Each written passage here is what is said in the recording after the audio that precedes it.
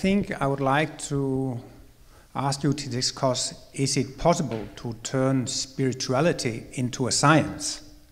Can you have a logical and a scientific attitude to spirituality? Is that possible? There have been many world teachers throughout the time, and Martinus uses an expression that the eternal truth, the very truth, has incarnated several times here on the planet Earth. There's been, I don't know, but Lao Tse, Confucius, the wise men with the pyramids, Buddha, Jesus. So there have been many different incarnations of the eternal truth. And according to Martinus himself, he also represents the eternal truth. When he was 30 years old in 1921, you could almost calculate, he was born in 1890. And when he was 30 years old, he got his cosmic consciousness, his big revelation or initiation. And from that moment, he had new senses. He had new cosmic senses. So he could sense the eternal truth through intuition. He could observe it, the spiritual world. And the next 60 years of his life, he wrote an eternal world picture, Martinus Cosmology, Martinus Spiritual Science, whatever you call it. And the purpose of his writings is to contribute to the everlasting peace on planet Earth.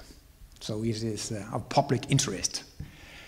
But there have been many world teachers, and they have adapted the teaching to the people who lived at that time. That means the people at the time of Buddha and Jesus and Muhammad, they were not so intelligent, they were not so clever as today. So they had to have it explained in their way. You have to adapt the teaching to the experiences of the pupils. You have the first, second, third, fourth grade. But nonetheless, Buddha and Jesus, they spoke the truth. And it is very, very good to believe in people who speak the truth. It's the worst to believe in people who are not speaking the truth. That can be a catastrophe. For that reason, the religions has played a very, very big role, because very wise men have told them the truth.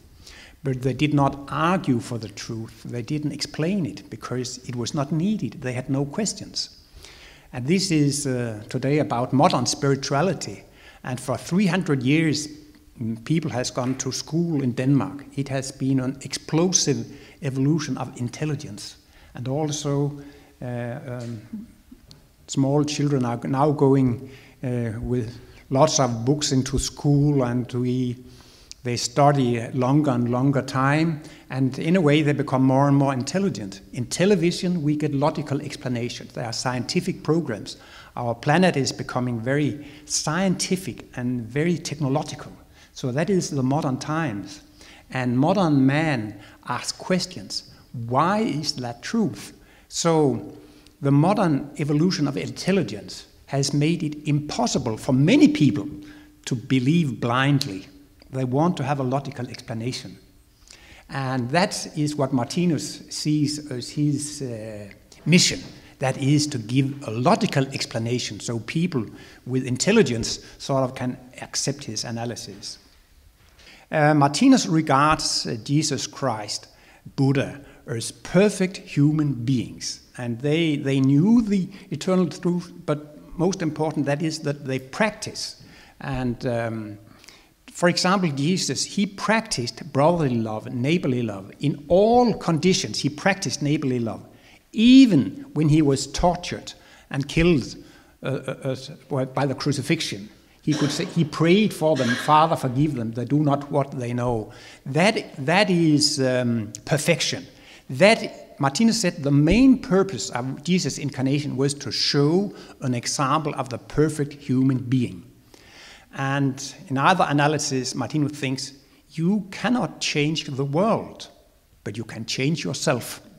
And that is the big job, to change yourself into a Christ being. That is to learn to behave like Christ did in all daily situations for yourself. But you are, of course, limited by your abilities, by your talents, but you can go in a way where you are training new abilities and new talents. So in a way, Martinus Cosmology is also a moral teaching. Martinus shows what is right and what is wrong, what is love and what is not love. And he only stimulates, inspires people to practice neighborly love. But he says, yes, Christianity, in a way, has been a world religion. But when eternity enters Christianity, it will turn into a science, into a world science. And what did he mean with that? When eternity enters Christianity, you get the eternal life, and then you also get reincarnation and karma. If we only have one life, life is really absurd theater. There is no sense, there is no meaning, there is no purpose. And of course, we experience that in the materialistic period, here in modern times, where intelligence is dominating. But when you put karma and eternal life into Martinus Cosmology, then it is logical to behave just like Jesus did. So his purpose is to make a science out of Christianity. He also calls his collected worlds for intellectualized Christianity, or he had turned Christianity into a science. How much of life and universe should you describe in order to give a logical explanation? Then Martinus talks about an eternal world picture. He says, what exists now has existed forever and will exist forever. As a physicist, I think it's logical. The amount of energy, the sum of energy is constant. You cannot make energy out of nothing, and energy cannot disappear. What about energy? Energy is just something that exists. What about life? Life is just something that exists. It has existed forever and it will exist forever. And he also explains that if you have to give a logical world picture, you have to take everything into account, which means that you have to go to planets, solar systems, galaxies, group of galaxies. You have to consider the whole universe. You have to consider there are organs, living beings, there are cells, living beings, molecules, atoms, electrons, quarks. You have to describe life for all eternity in microcosmos, in all eternity in macrocosmos. There is no smallest living being. There is always smaller living beings built up by smaller living beings, and there is no biggest living being. There are living beings in living beings.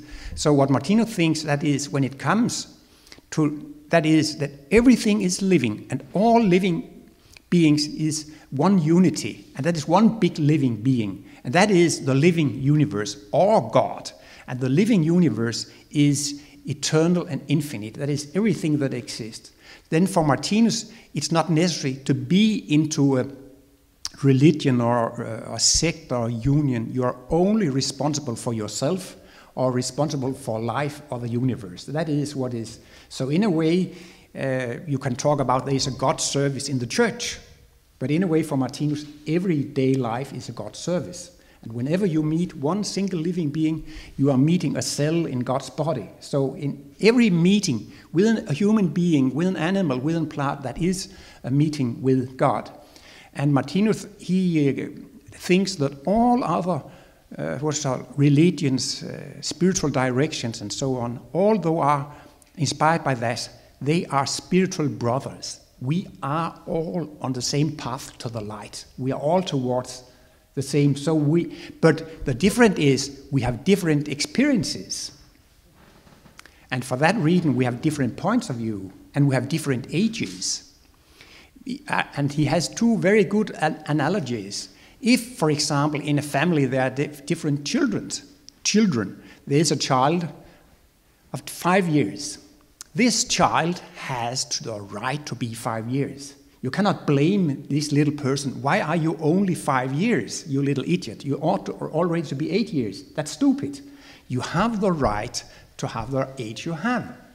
Everybody has the right to be as he or she is, because here and now today, you are the sum of all previous experiences.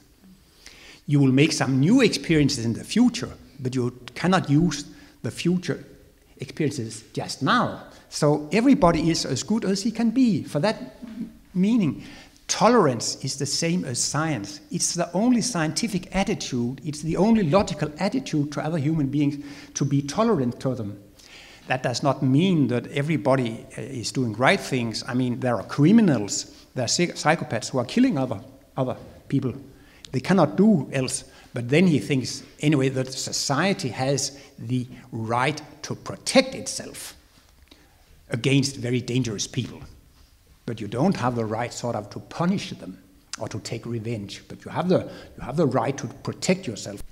I've heard about esoteric teaching and exoteric teachings. There have been many secret teachings, and very much of the spirituality is linked together with a guru, with a master, and then there is some pupils, and sort of it's a secret teaching, because it would not be good if this secret teaching came to the big masses. It could be abused, it could conduct to catastrophes. So in the previous centuries, it was good to have these secret teachings, and very isolated. But Martinus' thought is here in modern time, with reference to modern spirituality, that the eternal truth, the highest teaching, is now going to the big masses. So esoteric teachings is secret teachings.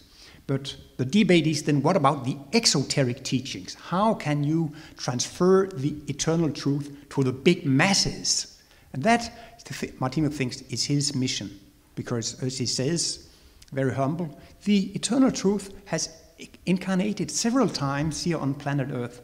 But what is needed today is to present it in a logical form, which can be understood in a kind of scientific way. So in a way, Martinus Cosmology is very exoteric. It's based on the plan to be spread for the whole planet. And now I heard about the Third Reformation. And actually, Martinus has entitled his total work The Third Testament. So in a way, and that is intellectualized Christianity. Christianity as a science, that is Jesus' words or Jesus' behavior turned into a science. And of course, if you really scientific and logical understand, the only thing that pays is to practice neighborly love. Then society will change very much. But whether Martinus is the world teacher, whether his work is the Third Testament, I don't have to claim that, because that will show up. If Martinus is the world teacher or not, future will show. But Martinus humble says, I cannot express it better than Jesus has done. I cannot express the Sermon on the Mount, our Lord's Prayer and so on. I cannot express it in a better way. But my task has been to put it into a logical and a scientific way. Because now people, they have television, they have computers, they have iPads, iPods, and the satellites and so on.